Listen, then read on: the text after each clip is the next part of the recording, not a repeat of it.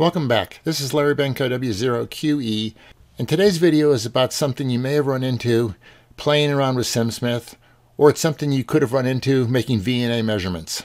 What we have is two circuits in this SimSmith big circuit. One circuit has a generator here, a load here. The other one has a generator here, a load here. Both have the same generator. They both have the same load. But the circuit is the same circuit, but it's turned around backwards in one case. So let's look at the impedance that we see looking from this generator into this circuit and from this generator. From the one on the left, we see this. It starts off at about 75 ohms, 74.9 it says.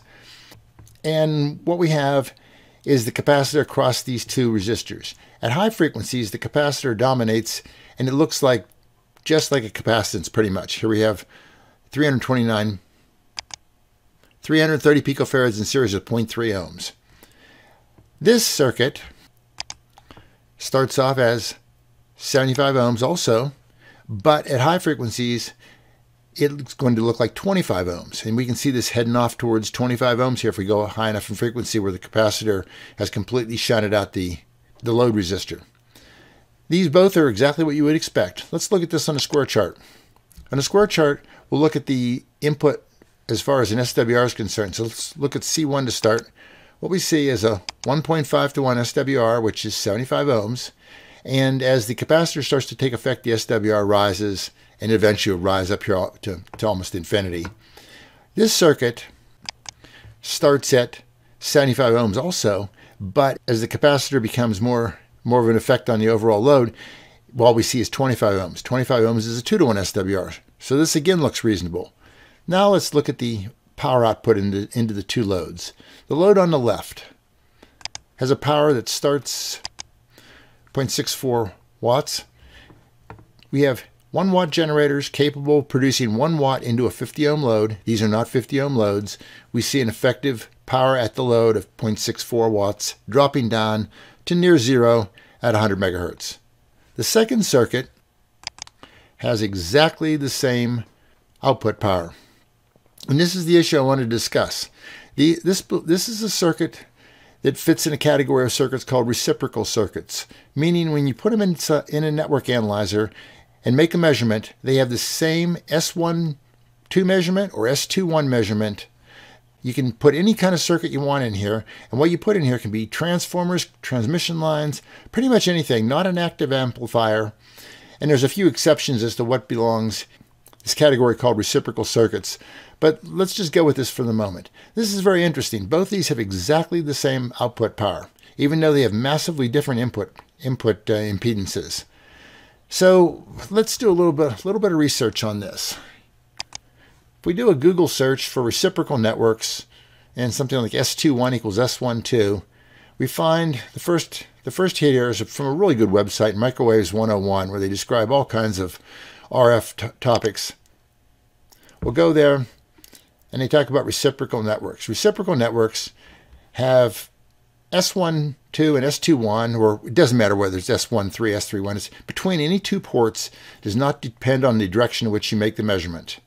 All types of passive components, with a couple exceptions, such as some ferrites that are used in things like circulators and isolators, will fit in this category. So for me, almost every measurement I make, unless it's an amplifier, has this characteristic. And you can go and look through this more if you wish. And it turns out that there's proofs of how this all works and everything. Kind of an interesting observation. I remember the first time I ran into it, I thought I had saved the wrong file because the two files, the S12 and the S21 measurement were identical or virtually identical. It's kind of interesting. Now let's look at the same thing again, except in the previous example, it was easy to turn the circuits around. If I build a circuit that's more complicated, I'm not very capable of turning the circuit around easily. So what I did here, and this is something I use a lot, I built a ruse block that has effectively a double pole, double throw switch here. So based on this value for REV, 0 meaning the circuit looks like this, and 1 means this is on the left, this is on the right. By playing around with the values of these resistors, I effectively form a double pole, double throw switch. You read a little bit about it if you wish. but it works very well, and I use it for a lot of other purposes too. I get asked periodically if the ruse block can do things such as this, and the answer is yes. You manipulate the contacts as resistors, and it works just fine. But this circuit has a coupled transformer, which has a coefficient coupling of 0.8. It's got capacitor, it's got resistance, so it has loss in it. What we have, looking from the right side, from the generator side, looking into the circuit, we have an SWR, which is this blue curve.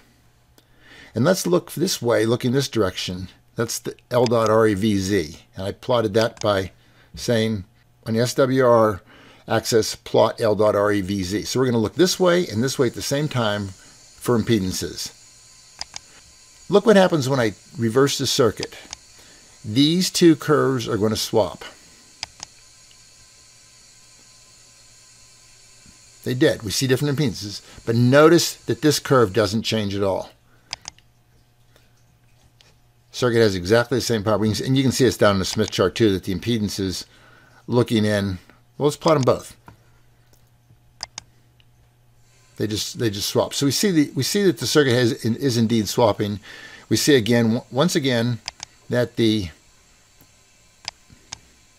output power of the circuit does not have any effect on the direction that the circuit was measured. I just thought that was a kind of an interesting topic. Also, like I said, I get questions about doing things like this in the ruse block all the time. Take a look at this. The files will be available, of course, for download. I enjoy it.